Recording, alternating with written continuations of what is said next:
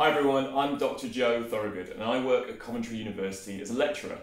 Now, have a quick look at this bit of work that a student wrote a while ago. I'll give you a second to read the sentence, because it's quite a long one.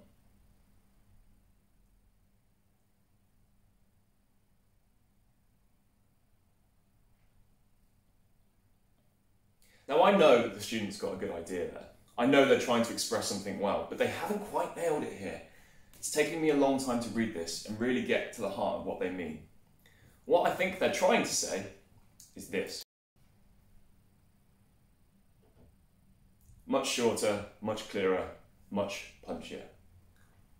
As a lecturer, I mark hundreds of students' essays that look like this, and they all have trouble translating their ideas into clear prose.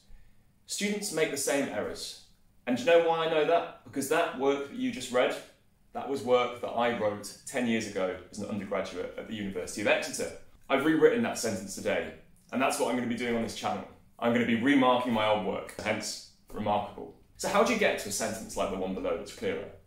Well, it doesn't take that much once you know what you're looking for and what you're trying to do with your writing. In this channel, we're going to go through issues such as cutting words from your assignment, simplicity of expression.